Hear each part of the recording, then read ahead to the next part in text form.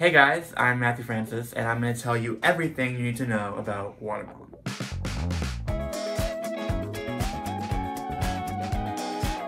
Sometimes when you get watermelon, you don't know if it's ripe, if it's good to go, or if you can actually cut into it and it'll be sweet and delicious. So here is some tips and tricks to figure out how you have the perfect watermelon, how you can pick it out at the store, make sure it's ripe, and some ways that you can use it in the kitchen.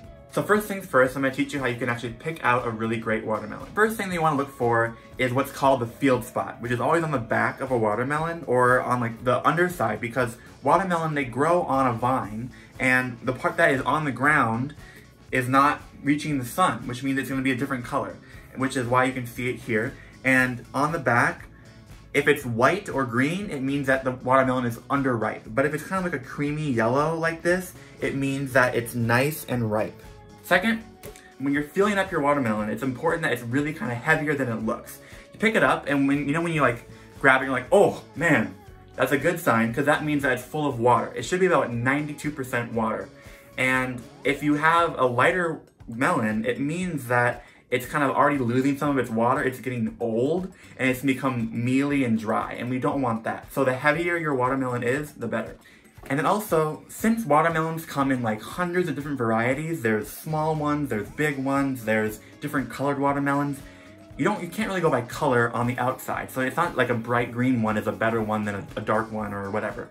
It's more important that the surface of your watermelon is smooth, right? You also don't really want a waxy outside of your watermelon, because that just means that it's going to be too young. You want it to be a little bit more matte on the outside. And then here's like a little kind of wives' tale, but I kind of believe it. Some people swear by this. When you knock on a watermelon, some people say that when it's like hollow, it means it's a good one. And I've always used that technique and it works really, really well. So when I knock on this, listen to this, okay? Come closer. It sounds like it's kind of hollow on the inside. If you have that hollow sound, what that means is that all the plant cells are still intact, and it just means that there is sort of like air pockets inside of your watermelon. If it's kind of not making that sound, it means it's mushy on the inside and all the plant cells have broken down. So that's a good sound when you hear that. So now let's talk about storing watermelon. Watermelon is picked off the vine when it's ripe, so when you buy it from the grocery store, you want to eat it within a week. If you buy it fresh from the farmer's market or if you grow it yourself, once it's ripe, you can save it for about 3 to 4 weeks uncut. But once you do cut it open, you kind of want to wrap it right away with some plastic wrap and keep it in the fridge. If you bought the watermelon fresh from the farmer's market or you grew it yourself, if you leave it uncut, it'll last 3 to 4 weeks or so, and then you just want to keep it in a cool, dry place. If you cut your watermelon, you want to wrap the pieces in saran wrap and you want to keep it in the fridge, and it'll only last about 1 or 2 more days. So basically, cut it, eat it, use it fresh. And if you are going to serve your watermelon sliced at a cookout outside and it's hot, serve it on ice so it stays cold and fresh and really tasty. So some people wonder, is watermelon good for you? And the answer is yes. It's both delicious and nutritious.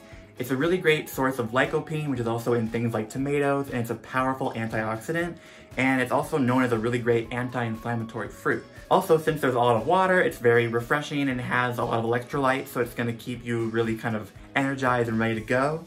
And watermelon has a ton of vitamin A and vitamin C, which is really great for your skin and for your hair. And the final fun fact is, can you freeze watermelon? Yes and no. Some people like to make watermelon ice cubes by cutting the flesh into cubes and then freezing them, and they're really great for drinks, but not that great for eating because it's not going to be crisp anymore, it's going to be kind of mushy. Okay, so here we have our watermelon, and there's many different ways that you can cut a watermelon. There's even like some special little tools that kind of get you little cubes, but for me, I use like a classic watermelon wedge that I can hold on to. So I usually cut down the middle. Ooh, look how great that looks. Nice and red. Then I'm going to flip it over, cut it again, and then we'll cut some wedges. There we go, that's everything you need to know about watermelon. There are some tips and tricks about making sure you always get the best bite that you can get. And if you enjoyed watching this video, please subscribe to Allrecipes. We make a ton of great videos that are going to be really, really helpful for you during this summer of recipes and cookouts. Don't forget to press the notification bell so you don't miss any of the great videos we do make, and I'll see you next time. I'm Matthew Francis. Bye-bye.